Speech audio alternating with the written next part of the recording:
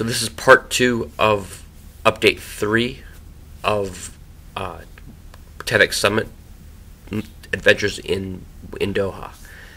So last night we had opening night, which was the big TED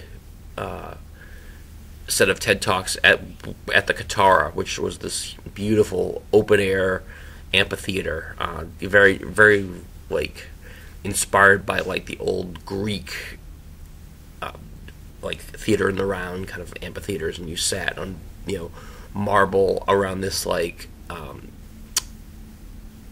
circular stage, and it was just really an awesome place just to kind of take it all in.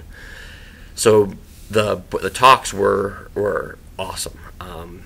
The first talk was by an Indian artist, and he presented this really interesting idea of how he and his wife have come up with what they call their 200-year plan.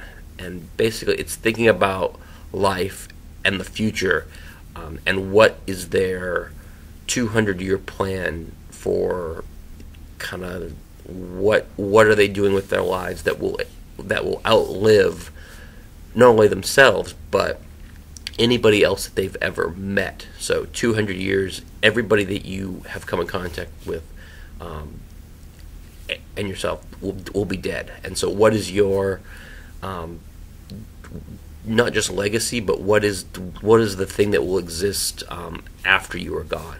And the other real interesting thing is he talked about time and how he sees, most people look at time in like the future, and you're moving into the future.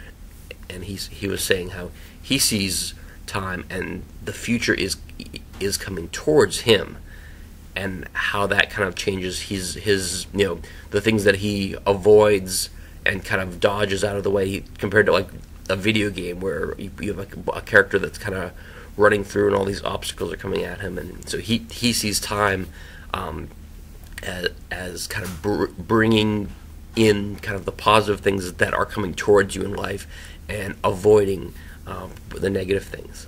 And I thought that was a really interesting way to kind of think about our sense of time. So more on that, I'm sure. The second talk was by a scientist from Baltimore named William Knoll, and he talked about, this is like one of those talks that was like, this is why kind of like, why do we learn physics, or why do we learn chemistry, and what is it good for? And his specialty was rare books. And so they talked about, they discovered these medieval books that were like prayer books, but then the prayer books were basically created on recycled paper, and the recycled paper was basically like these never before discovered works from Aristotle, but Archimedes.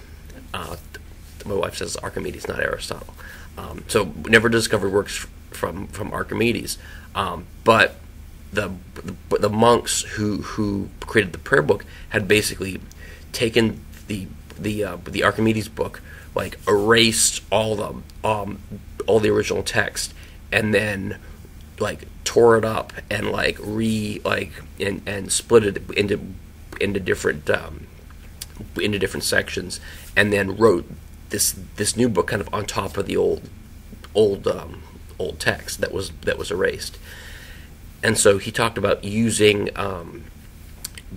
particle physics and using like X-rays and stuff to find a way to take pictures of the text that would basically filter out the new text, the medieval prayer book, and expose the ancient Greek that was written underneath. And so it was just a really kind of a wild, and they were able to do it. He showed us pictures of and this was like a lost book of Archimedes that nobody had ever knew even existed, and so like it was using this like science and and to do something that is like so cool in the realm of like history and like antiquities, and it was just really like, I don't know, it was like, just kind of inspiring to see how they're doing something that is like, discovering something completely new. Here's a book that we didn't even know existed, and now we've basically brought it back to life. This was like a destroyed book, and we found this ancient treasure buried within this like rotting book, basically. The second, or no, I'm sorry, the third talk was the Iranian comic Maz Jobrani, who is basically part of the Axis of Evil tour. He's Iranian American and is part of this comedy tour that started in the U.S.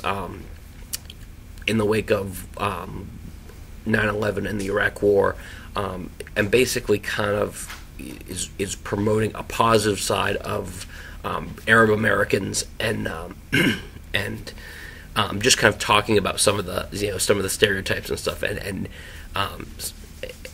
he gave a really just great set on, he did some jokes, and it was interesting because he was doing jokes to Arabs in the Middle East, and it was really interesting to see how he kind of worked towards that audience, but really, whether you were, no matter what country you were from, you find yourself laughing along with him, and him, the points that he was making, kind of like connecting us all together through his stand-up comedy, was just brilliant, and I'm sure I'll be sharing that with you guys as well.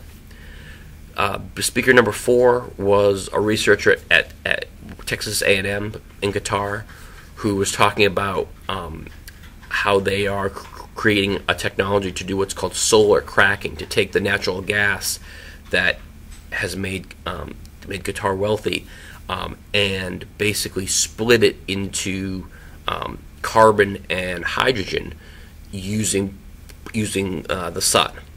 And so this is, and in doing this, you get hydrogen, which is a clean burning fuel, and you get carbon, which is useful in so many industrial processes, and you're able to basically boost the output. Instead of like the amount of energy that you would have gotten from just the natural gas, you get like 8% more by breaking it into carbon and hydrogen, and the energy to do this, because it's all solar based, is completely clean. So you're getting this boost in energy, rather than if you just burned the natural gas, which is basically what we do now.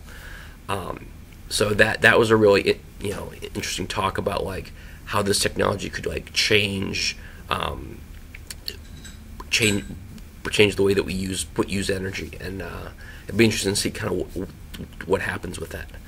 But talk number 5 was a physicist that was part of the team that got Qatar the World Cup, which is coming here in 10 years, 2022, and so he basically, is part of the team that worked on these solar cooled stadiums, and he talked a little bit about how they're going to design these stadiums, because they're going to be playing soccer here in July in the desert, and they're going to create these stadiums that have these like are designed so that it's like passive cooling systems, so that between using shade and these different technologies, they're gonna create a comfortable outdoor environment within these stadiums. And so he kind of walked us through a little bit of that technology.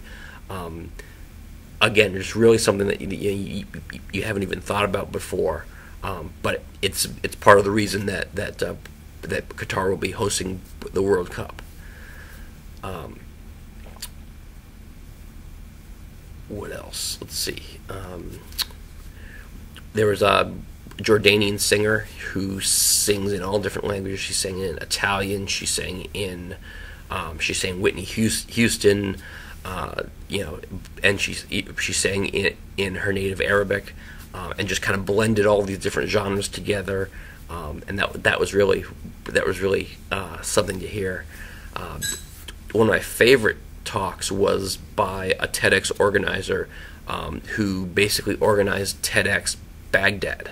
And so this was an Iraqi expatriate who lives in Sweden, who went to a TEDx event in the Netherlands and was so moved by it and so inspired by it. He's like, I need to try to do this in my home city of Baghdad, which he hadn't visited in years. And so he basically got together and kind of like applied for the license and posted all this, and all these other Iraqis that have been living abroad kind of came out of the woodwork to kind of say, hey, this is a great idea, let us help you do this. And so this network of international Iraqis all returned to Baghdad and worked with Iraqis that are working there, worked with the government, and they came and put this this TEDx event together, and it was just really cool. He talked about all the obstacles, all the negativity, and how they wanted to bring something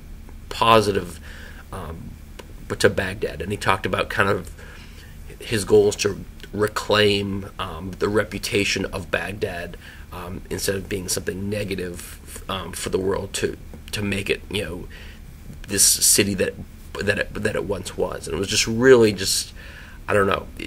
I think you really see the power of what these TEDx programs do, in these corners of the world where ideas and innovation are not as free as we take them for granted in our parts of the world. And so that was a really, really powerful talk.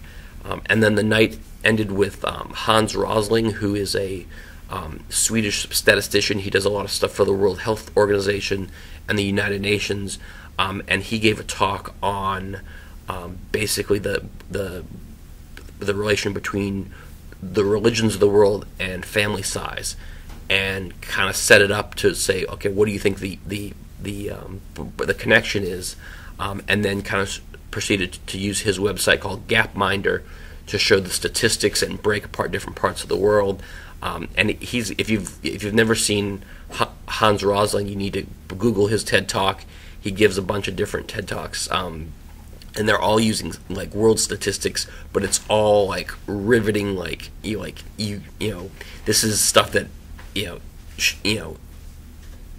can be the driest stuff that you've ever heard, but the way that he presents it, it's you could listen to him talk about world health statistics all day, because he makes it riveting, basically. And then so that was the set of TED events last night, and then we came back and crashed, and now we're getting ready for a bunch of workshops. We're going to meet some of the other TEDx organizers and start talking about the different things that we do in our own TEDx events, and I'll continue that with update number 4. So, thanks.